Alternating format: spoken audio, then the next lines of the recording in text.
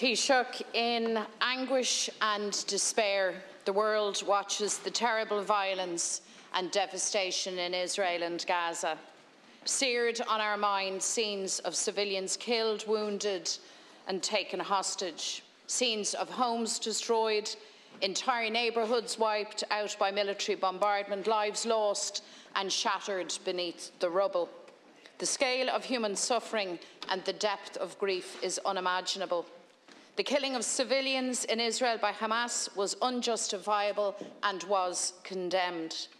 Israel's siege of Gaza, which continues decades-long daily brutalisation of Palestinian people, trampling on their human rights, and the wanton violation of international law must be condemned. Yesterday, we lost one of the world's great peacemakers, former Finnish President and Nobel laureate Martti Ahtisaari. He famously said, "Peace is a question of will. All conflicts can be settled and there are no excuses for allowing them to become eternal." As Israel lays siege to Gaza, international and European diplomacy needs to heed those words. EU Commission President von der Leyen's unqualified support for Israel's unmerciful military attack on the people of Gaza, her failure to assert the primacy of international law, was reckless, inflammatory and dangerous. Ms von der Leyen does not speak for Ireland. Taoiseach, last week you correctly stated that the targeting of Palestinian civilians, cutting off water, food, medicines and the destruction of civilian infrastructure are grave breaches of international law. You described Israel's bombardment of Gaza as collective punishment, and you were right. More than 3,000 Palestinians, including 1,000 children, have been killed so far, thousands more injured, 600,000 people have been displaced. The people of Gaza, a refugee population, are running out of food, water, fuel and electricity. As the wrath of one of the world's most ferocious military forces is unleashed upon them, as their homes and neighbourhoods are decimated by Israel's carpet bombing, Gaza's civilians are left with nowhere to shelter, nowhere to run and no way out. Taoiseach, Israel's actions are not defensive. They are an offensive attack against a beleaguered, impoverished civilian population.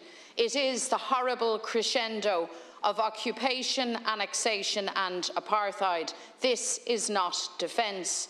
These are crimes against human rights perpetrated in full view of the world.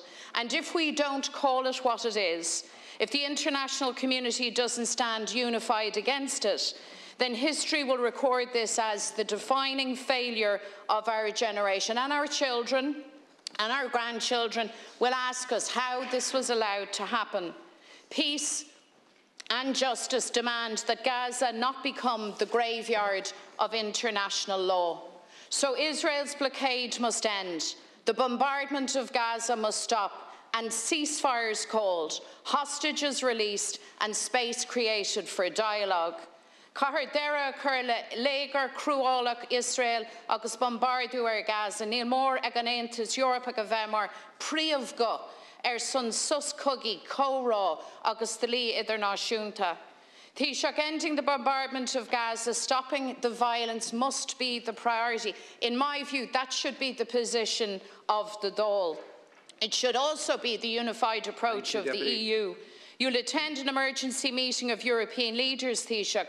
At this meeting, will you call for ceasefires? Will you call for an end to the bombardment of Gaza, for dialogue and for the imposition of international law? Thank you. Taoiseach, please. I just want to thank Deputy McDonald for raising this very important and very serious matter once again here in the Dáil. And I want to say once again that Ireland unreservedly condemns the brutal attack by Hamas and other militant groups on Israel and the devastating loss of life it has caused. We also condemn the terrorist attacks that occurred in France last week and in Belgium only yesterday. And we also demand the release of all hostages without any conditions immediately. Israel has the right to defend itself and to pursue Hamas terrorists who attacked its civilian population, and we accept that right. However, Israel's response must be exercised within the parameters of international humanitarian law. Even wars have rules. Collective punishment should not be inflicted on the population in Gaza. Citizens must be protected, and Gaza must have access to humanitarian aid. There must be the establishment of humanitarian corridors. There's also a need to prevent the conflict from escalating and spreading to other parts of the region, which is an enormous concern at the moment. This afternoon, I'll attend an extraordinary meeting of the European Council today by video conference to discuss the unfolding crisis and to aim to have a united response from the European Union, building on the joint statement which we issued on Sunday. I expect the Council will repeat its strong support for Israel's right to defend itself in the wake of brutal terrorist attacks which occurred on Israeli soil, and also to reconfirm our condemnation of Hamas.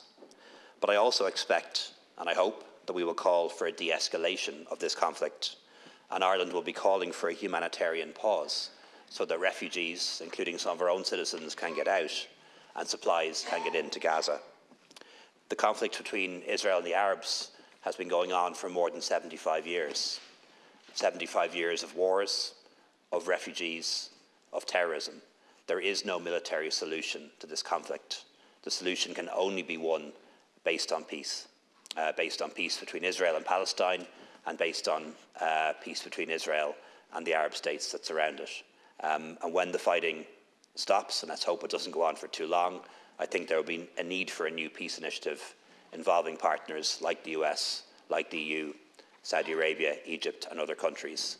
But what you have to do now and prioritise over the next couple of weeks is making sure that civilians are protected, that humanitarian corridors are established, and that any actions Israel takes to remove terrorists from Gaza is done in accordance with international law. Chuck, it is abundantly clear that Israel is not abiding by international law, humanitarian law, or the law of wars, as you put it. There are 3,000 Palestinian deaths, many more people missing under the rubble. We have witnessed with our own eyes collective punishment, the targeting of civilian infrastructure, no water, no medicines, no food, and an increased level of desperation. We have seen, and Israel openly called for, forced transfer of the population, another violation of international, in the clear sight of the international community. So I appreciate absolutely the need to condemn the horror that was visited on Israel and the killing of those civilians and taking of hostages. I absolutely do. But I cannot understand or accept your failure to condemn the Israeli onslaught on a refugee population hemmed in what has been described as the world's largest open-air prison. An impoverished refugee population. The answer to this is peace. The answer to this is a ceasefire, not a humanitarian pause, not a de-escalation, a ceasefire, Taoiseach. And I ask you again to make that call and take that message to the European Union. Thank you.